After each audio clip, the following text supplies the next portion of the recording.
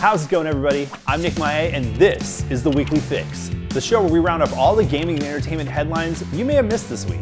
Wow, when you look at the time, it's already Saturday, and there's a whole lot of news to get to. From everything Call of Duty, because that seems to be going well, to the recent news about Netflix's Witcher series, that new thing Ubisoft wants you to get comfortable with, another record broken by that Grand Theft Auto 6 trailer, and a whole lot more. All right, I've talked enough, we've got a lot to get to this week, and it looks like it's news in time.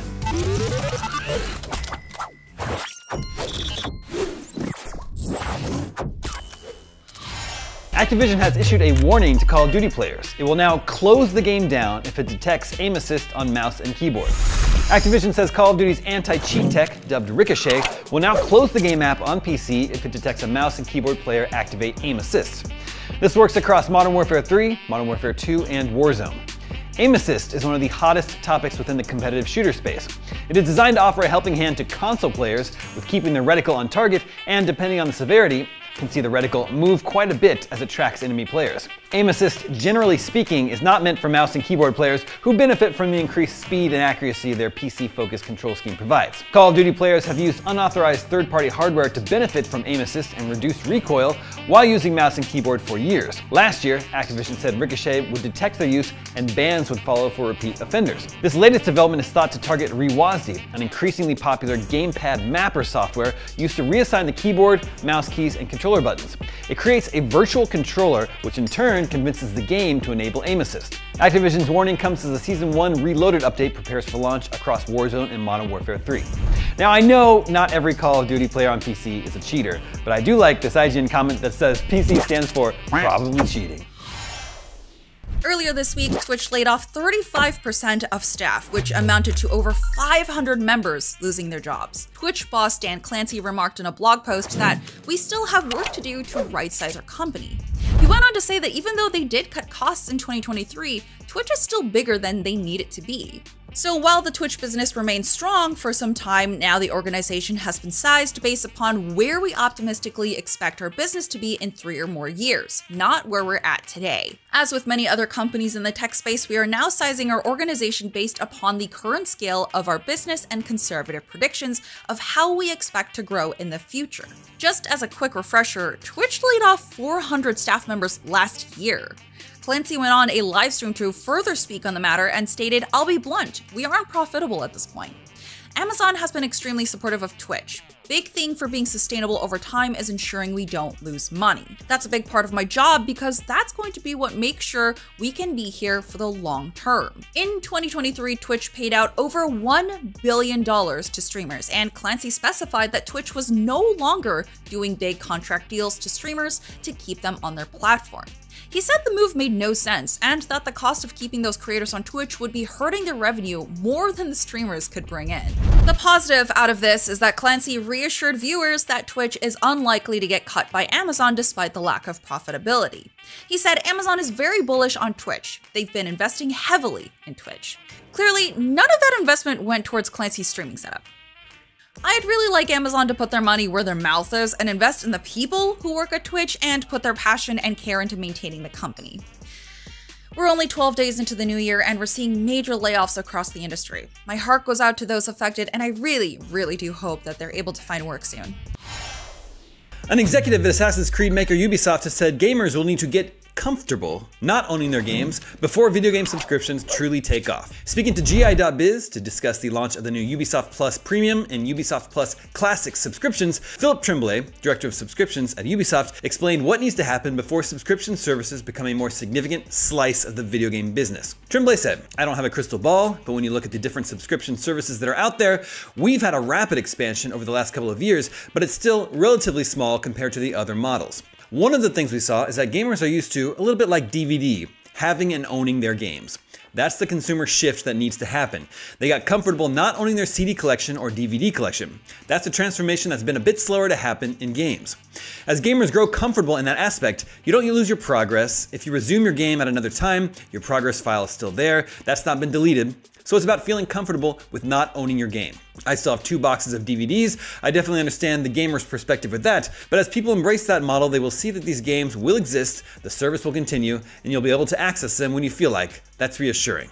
But what isn't reassuring is that when you're paying to access a game instead of own it, your access can be revoked at any time. The physical versus digital versus subscription debate is sure to continue as more publishers consider our perhaps inevitable all-digital future. Last year, the leaked news of Microsoft's plan for a slim version of the Xbox Series X shocked gamers because it mentioned the hardware wouldn't have a Blu-ray drive. As Xbox boss Phil Spencer said at the time, these plans may have changed.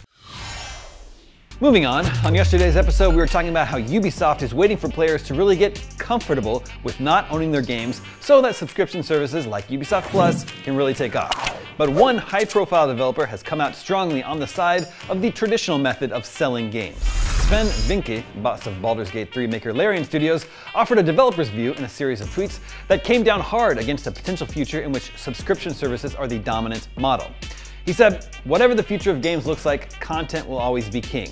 But it's going to be a lot harder to get good content if subscription becomes the dominant model and a select group gets to decide what goes to market and what not. Direct from developer to players is the way. He continued, we are already all dependent on a select group of digital distribution platforms and discoverability is brutal. Should those platforms all switch to subscription, it'll become savage. In such a world, by definition, the preference of the subscription service will determine what games get made. Trust me, you really don't want that. You won't find our games on a subscription service, even if I respect that for many developers it presents an opportunity to make their game. I don't have an issue with that, I just want to make sure the other ecosystem doesn't die because it's valuable. He isn't alone in casting doubt over video game subscriptions. During the Federal Trade Commission's battle to block Microsoft's $69 billion acquisition of Activision Blizzard, PlayStation boss Jim Ryan claimed publishers don't like Game Pass. Take-Two and Activision have also expressed concern about releasing their games day one into subscription services, a tactic Microsoft employs with its first-party games and Game Pass. However, some developers have said subscription services, such as Game Pass, are invaluable to their success and even their survival. Miles Jacobson, boss of football manager maker Sports Interactive, recently applauded subscriptions. He said, every studio is going to have different opinions on this. Different studios will have different data because different games work well in different situations. For us, it's nothing but positive. The simple fact is Game Pass and Apple Arcade have brought new people to the franchise that never played it before. I'm confident enough in our games to believe we will now have those consumers for a long time, whatever platforms we're on. Fiscally, it makes sense. Creatively, it makes sense. Multiple subscription services have emerged in recent years, with the likes of Game Pass, Sony's PlayStation Plus, and Nintendo's Switch Online all providing access to a library of games for a monthly fee. There are even services from individual publishers like EA and Ubisoft. Time will tell how sustainable it all is. Foamstars launches on February 6th as a month-long PlayStation Plus exclusive for PlayStation 4 and 5. The 4v4 Splatoon-style foam party shooter launches on PS Plus on February 6th and will remain on the service until March 4th. After that, Foamstars will be sold from the PlayStation Store with a PlayStation Plus subscription required. We also learned that Foamstars uses some AI-generated art. Speaking to VGC, Foamstars producer Kosuke Okatani confirmed the game uses AI art for certain assets, but claimed most of the game is made by actual developers. Square Enix used controversial AI tool Midjourney, which turns text prompts into visual art, to create in-game album covers for music tracks. Okatani said, "We experimented with Midjourney using simple prompts to produce abstract images. We loved what was created and used them as the final album covers players will see in the game. Everything else was created entirely by our development team." This only makes up around 0.01% of the game, or even less, Okatani claimed. The inclusion of AI in Foamstars is perhaps unsurprising, given Square Enix president Takashi Kiryu has said that the company will be, quote, aggressive in applying AI and other cutting-edge technologies to both our content development and our publishing functions. We recently played 4 hours of Foamstars and found it to be a fun shooter, packed full of character. Officially announced at the 2024 Smite World Championship, Smite 2 is in the works. The sequel is set to have the same core MOBA gameplay, but is being built from the ground up for the next generation. So I realize that some of you may not have played Smite or might not be familiar, so here's a quick overview. Smite is a MOBA, like League of Legends, but uses gods from various lore origins as its characters. What really sets Smite apart is its third-person camera. So rather than the top-down view favored by most other games in the genre, you actually get to look over your shoulder. In my opinion, the perspective definitely adds a level of immersion, and fights feel way more engaging compared to League. Smite launched in March 2014, so I'd say it's about time for an upgrade. Smite currently runs on Unreal Engine 3, and the sequel is built using Unreal Engine 5, and will bring gameplay improvements, new abilities for some characters, new UI, and, I'm guessing, some noticeably better visuals. Travis Brown, general manager at Titanforge Games, described Smite 2 as a chance to go back, take all the learnings from 10 years of making Smite into one of the most successful multiplayer games of all time, and do it all strictly better. 5 new gods are planned for Smite 2, starting with Hecate, the Greek goddess of sorcery, who will be available to play as part of the Smite 2 alpha playtest that is coming this spring. Also, if you end up disliking Smite 2, don't worry, Smite 1 will be available to continue playing. Smite 2 will not replace the original game, and both games will get regular updates. Overwatch, take some notes. Anyways, what?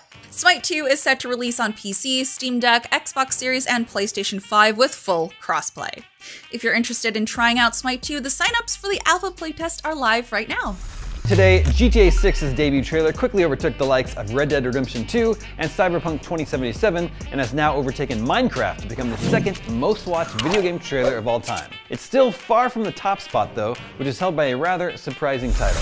The GTA 6 trailer, published on December 4th, now has more than 168 million views. Minecraft's trailer, which was published more than a decade before, on December 6th, 2011, has 167,800,171. This puts GTA 6, which is set to launch on consoles in 2025, as the second most watched video game trailer ever, also above the likes of Clash of Clans, Team Fortress 2, and its own predecessor, Grand Theft Auto 5. But the GTA 6 trailer isn't even halfway to overcoming the #1 most viewed game trailer. That record belongs to a 2012 mobile endless runner called Subway Surfers. Now, if you're watching this video, there's probably a good chance you've never even heard of Subway Surfers. That's what most of the comments on IGN are saying. I, an elder gamer, have also never heard of it. But the only mobile game I play is Marvel Snap. In fact, Subway Surfers is one of the most popular games of all time, with over 4 billion downloads. It was the 5th most popular Android game as of August 2023. Published in 2012, the trailer has more than 361 million views. So while GTA 6 has a long way to go to catch up to Subway Surfers, it is the most watched non-free-to-play mobile kiddie game trailer ever. Alright, so to break down how absurd the number of views that trailer has generated, let's do some math. Fun, I know. If you take the trailer's 1 minute 30-second runtime, multiply that by 168 million, it would take you about 319 years to watch all of that. Not bad for a trailer that was released about a month ago. Anyway, it's about time for a quick break, but when we come back, we're leaving games and diving headfirst in the world of entertainment, with the latest on the next season of The Witcher, some Minecraft movie news, and a whole lot more. Stay tuned.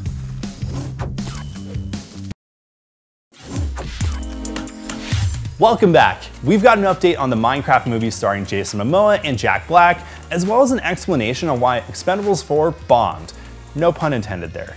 But before we get into all of that, let's check out the latest casting news for the next season of Netflix's Witcher series, and why the newest Halo TV show trailer bothered so many people. Alright, take it away. Netflix announced that Lawrence Fishburne will be joining the cast of The Witcher for its upcoming 4th season, playing the part of Fang favorite bloodsucker, Regis the Vampire. The news comes by way of an official announcement from the streamer. Fans of the Witcher video games likely know Regis best from his role in the Blood and Wine expansion, but he was first introduced in Andrzej Sapkowski's 3rd Witcher novel, Baptism of Fire, which is what Season 4 is going to be adapting. In the lore, Regis is a higher vampire who's over 400 years old, and in that time he's become educated on a pretty wide variety of subjects, and he becomes a powerful ally to Geralt and company, and, you know, a pretty good friend too. While there's some skepticism about Liam Hemsworth replacing Henry Cavill as The Witcher's eponymous hero, Fishburne will likely be a highlight. If you're somehow not familiar with the works of Lawrence Fishburne, you need to watch more movies, because he's in a whole bunch of them. It's unclear how big of a role Regis will actually have in Season 4, and there's still no word on when we can expect to see it, but it is officially in production, and Morpheus plays a 400-year-old vampire, which is good news if you ask me. Season 2 of the Paramount Plus Halo series is less than a month away, and while the latest trailer shows off plenty of cool stuff to get fans excited, there is one thing they're not too excited about, at least not in the good way, and that's seeing more of Master Chief's face. This isn't a new complaint, obviously, and the decision to show Master Chief, aka John 117, without his helmet on was a major bone of contention in the first season, so you can't really blame fans for being a little baffled to see Paramount doubling down on that choice to promote Season 2. As the top post on the Halo subreddit put it, how did nobody at the marketing department realize that this was a bad thing? The trailer features multiple shots of a helmetless and in one case armorless Master Chief, which makes him look less like the iconic video game character and more like, I don't know, Pablo Schreiber, the guy who plays him, which is also the case for the promotional poster that was released alongside the new trailer. Back when Season 1 premiered in 2021, Schreiber defended the choice to Tech Radar, saying, quote, "You're not going to be able to bring an audience along in a long-form story without having access to a character's face, which tells you what they're feeling, how they think about everything. That access to a character's emotional life over the course of time is what makes you empathize and connect with a character." And that's great, except it's demonstrably false, because look at The Mandalorian. That is another massively popular streaming series about a guy in cool armor who basically never takes his helmet off, except for one time, but his religion forbids him from doing so, and then he has to spend an entire season doing fetch quests to redeem himself, because he took his helmet off for one time. He knew he wasn't supposed to, and he did anyway, and he got in trouble. And they just gave that guy a movie anyway, so clearly the helmet isn't that much of an issue. I personally don't have a dog in this fight because I never really got into Halo, but I completely get where fans are coming from. Boba Fett was always my favorite Star Wars character, and The Mandalorian is somehow a better Boba Fett show than the actual Boba Fett show that we got, where again, he spent a whole lot of his time with his helmet off, which seemed to kind of miss the point of why people like that mysterious character in the first place. Helmet stuff aside, the latest trailer does offer plenty of gritty action, so hopefully it can save face, so to speak. We'll find out when it premieres exclusively on Paramount Plus on February 8th. Napoleon Dynamite and Nacho Libre director Jared Hess is also helming the upcoming Minecraft movie, and during breaks between listening to Subwoofer Lullaby and Sweden, he's conducting interviews ragging on our boy Sonic. But don't worry, it's not the good-looking Sonic. Speaking to the Salt Lake Tribune, he said, quote, "I think anybody that does any IP, they just want to avoid an ugly Sonic situation. I just can't disappoint the 10-year-olds or they're going to murder us." All right, hold on there. 10-year-olds aren't the only ones who play Minecraft. Like, I spend countless hours leveling up my skills to spend on enchantments for my items. So when you say you don't want to disappoint the 10-year-olds, that's an insult to everyone who's ever played the game and has been playing it since back then in 2009, my guy. Like, the 10-year-olds you're referring to weren't even around back then to experience the unique intricacies of the LPAC texture in the 1.0 beta. So I'd encourage you to acknowledge all the fans of Minecraft and work hard not to just disappoint them, but all of us, okay? Jeez. Now anyway, for context, Jared Hess is referencing the time back when the first Sonic the Hedgehog movie released its initial trailer with a very off-looking Sonic the Hedgehog. Now, fans came out to express their disdain for how the character looked, which made the production and creative team go back to the drawing board to rework his look to resemble his video game counterpart, and the fans just loved it. I loved it. I'm one of the fans. Though I gotta admit, Ugly Sonic made an appearance in that Chip and Dale live-action movie, and he was brilliant in it. Considering Jared Hess's filmography, it doesn't seem like the Minecraft movie will be taking itself too seriously. And I'm curious to see how weird they're willing to get with the big screen Minecraft adaptation. Now, Jason Momoa, Jack Black, and Jennifer Coolidge are all set to star in the upcoming Minecraft movie. Now, the question is, will they look like themselves, or will they be blocky, voxelated versions of themselves? Or maybe some combination thereof? We'll have to wait and see. Either way, cue up the C418 and get excited. After years of development and multiple delays, Stalker 2 is delayed once again, but this time with a firm final release date, September 5th, 2024. Ukrainian developer GSC Game World opened up about the challenges the studios faced getting the apocalyptic PC and Xbox Series shooter up to scratch after a mixed reaction to its debut public showing last year. GSC Game World said in a tweet, "From your insights, we figured out 2 key points, the one to celebrate and the one to consider seriously. The first one, the zone remains the zone, in its true beauty and after our likeness. The game absolutely feels and plays like Stalker. The atmosphere, the hardcore style, harsh and unwelcoming environments are ready to cook, and we can't be more grateful for these words, as they basically sum up both the key intention and the main inspiration for the project from the very beginning at the same time. The second one was, on the technical side of things, the game needs more time. Seeing the scope of polishing and understanding that we can't push your patience too much, we were absolutely dedicated to releasing the game in Q1 2024, and we worked extra hard to meet the release window. That, however, doesn't change the fact that at the beginning of this year, we still witnessed a certain amount of technical imperfections that hold Stalker 2 below the expected standards for the final experience our fans are waiting for. While there's absolutely no way to make another delay sound less dim, We decided to be clear about our reasons to postpone the game for the sake of yet another wave of polishing. It's fair to say the Gamescom 2023 build was rough. As IGN's Stalker 2 hands-on preview revealed, despite its Unreal Engine 5 base and prominent Microsoft support, the 15-minute Gamescom demo suggests that Stalker 2 still sits in the Eurojank category, the colloquial term for Eastern European games that are overly ambitious and technically wobbly. Here's hoping this final 9 months is what the devs need to get Stalker 2 looking and playing its best. The Last of Us Part 2 Remastered is releasing in just a few days on January 19th, and Naughty Dog revealed some really fun news about the new guitar-free play mode. Naughty Dog posted on X/Twitter that you can play the new mode with a familiar face. Who is that, you ask? It's the composer of the Last of Us games, Gustavo Santaolalla. It's actually a little bit funny. Santaolalla accidentally leaked the Part 2 remaster in July last year. In an interview with Blender, he said, "In the new editions of the game, you can make me play certain themes, and, well, I can't tell you anything else." I mean, he said a lot, though. This was before any new additions or musical modes were even officially revealed. It's very funny, but I'm really glad Naughty Dog finally announced it. The remaster also comes with a roguelike mode called No Return, graphical improvements, DualSense integration, and lost levels with developer commentary. The lost levels are content cut from the original game but are now included for the remaster with Jackson Dance, Boar Hunt, and most concerningly, sewers. If you played and you remember that one underground level, I really do not want to go back there. No, I'm good. No thank you.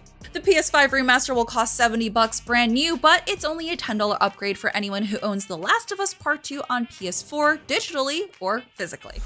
Shifting gears from faces that you'll see too much of on streaming shows to faces that you won't see at all, Eduardo Franco, who played Argyle the Pizza Guy in Season 4 of Stranger Things, has confirmed that he is not returning for the 5th and final season of the Netflix series. Fans were quick to point out that Franco was noticeably absent from a cast photo that was posted online to announce the production of Season 5 is officially underway, and in a recent appearance on the Steve Varley Show, Franco confirmed their suspicions, saying, quote, "It's nice to hear that there's some concern, you know what I mean? But yeah, I never got a phone call, so yeah, I think that's it. You feel me?" The cast of Stranger Things has ballooned steadily since Season 1. This time around, Linda Hamilton, aka Terminator's Sarah Connor, is popping up in Season 5 in an undisclosed role, so it's not that surprising that some side characters might get further sidelined, but it's still a bummer for anybody hoping for more Argyle. Then again, maybe this will change and they'll give him a call. Stranger Things 5 is still a long ways off and likely won't premiere until late 2025 at the very soonest. In other news, actor Dolph Lundgren apparently knows why Expendables bombed at the box office. I'm sorry, I don't know, it's like a 4 in the middle of Expendables. I don't know if the 4 is silent in Expendables 4, but whatever. Anyway, speaking to Screen Rant, he said, quote, "I know Stallone wasn't involved like he usually is. He just played a character in it, and when he's in charge, the quality is going to be pretty good. It doesn't drop below a certain level." Expendables 4 was put through the ringer with various screenwriters touching the script. Now, Stallone wasn't involved in any of the writing, so he had very limited creative input, which likely left a lot to be desired. But honestly, it probably flopped because it's a 14-year-old franchise at this point, pushing well past its prime like some of its main cast members. Now, the rule of 3 should always be adhered to. Unless, we're talking about the Fast and Furious franchise, like that's the only decades-old original movie franchise that gets a pass for continuing well beyond its relevance. Also, I don't know if y'all know this, but there's apparently a Bill and Ted 4 movie being kicked around. If it gets made, honestly, Hollywood has officially lost its freaking mind. I'm Nick Mae, and that was your Weekly Fix. We'll be back next week with more of the biggest gaming and entertainment news. Take care.